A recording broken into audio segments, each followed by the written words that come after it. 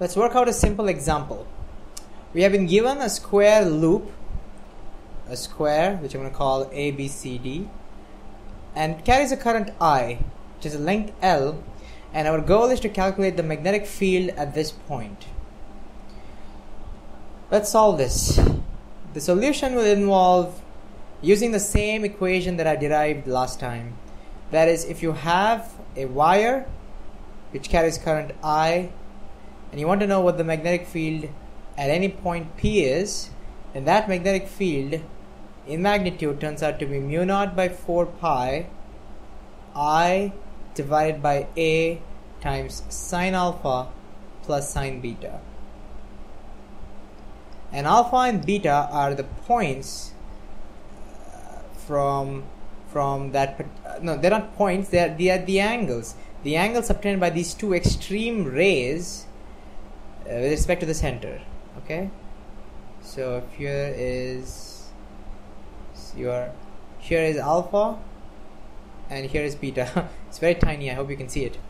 Okay, so I'm pretty sure you can sort of see where we're going with this. So what we have to do now is apply the same formula to all the four sides of the square. Okay, let's quickly do it. So we know what this distance is. This is what we are interested in. That distance is L by 2. That is our A. That's the perpendicular distance of this point from this wire. I'm calculating the magnetic field at this point due to that wire AB. So I'm just going to calculate due to AB.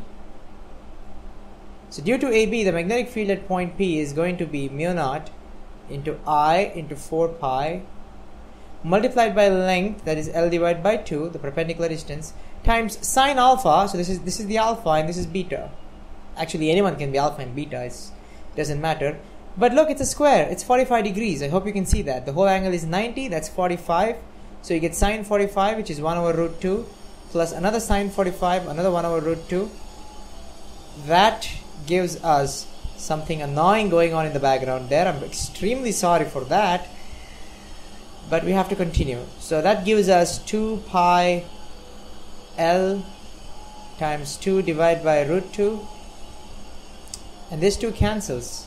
So we get mu naught into I divided by root 2 pi L. That's the magnetic field due to one particular wire. And let's figure out the direction of that. Now the direction can be figured out in multiple ways. Either you can go for dl cross r. You can think of the dl vector is this way and r vector is this way.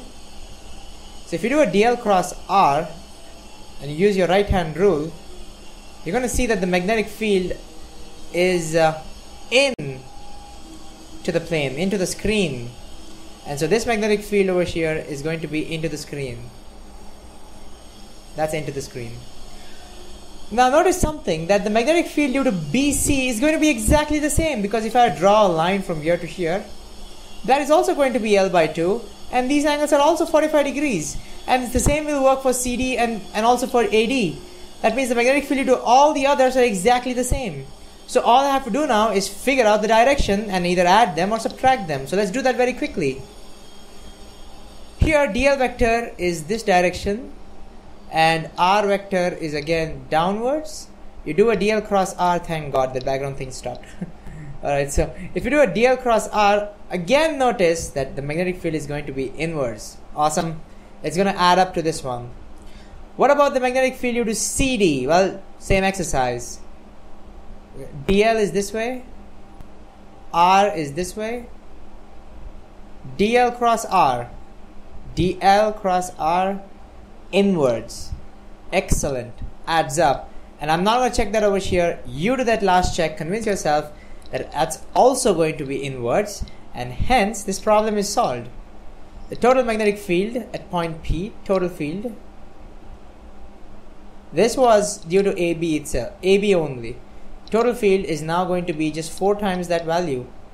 That's going to be 4 mu 0 I divided by root 2 pi L. Done. Ta-da! That is the answer. So we have solved our problem. Stay tuned for more. See you next time.